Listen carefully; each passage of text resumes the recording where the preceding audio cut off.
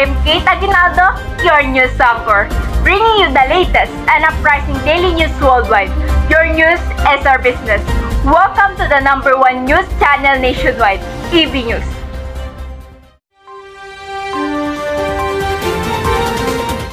Local news.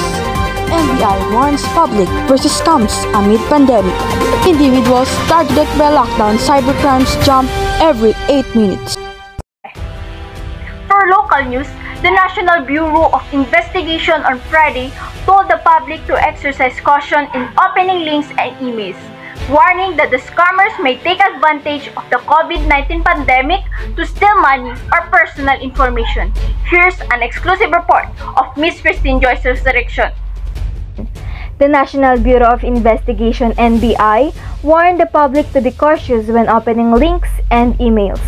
NBI Director Eric Distor said the public should watch out for fake emails purportedly coming from the Department of Health, the Department of Trade and Industry, the Research Institute of Tropical Medicine, the Interagency Task Force, and other agencies that claim to offer or require information on the infectious disease. He advised people to consider before they click, saying that some URLs could send malware to your computer and steal personal information or demand ransom payment. Think before clicking on any links claiming to deliver virus information, donations, contributions to a free food campaign, online food purchases, or personal information. The NBI chief also warned the public against sharing personal information, particularly financial data. Instead, he suggested calling one's bank to have the emails or texts verified to register complaints on behalf of the customer. Again, think before clicking and stay safe not just on COVID, but also online. This is Christine Joyce Resurrection reporting live.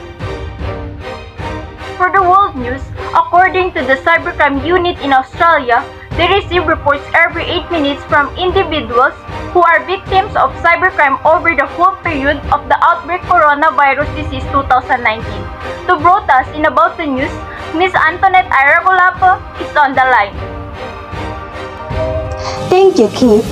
Cyber attacks has been reported every 8 minutes in Australia.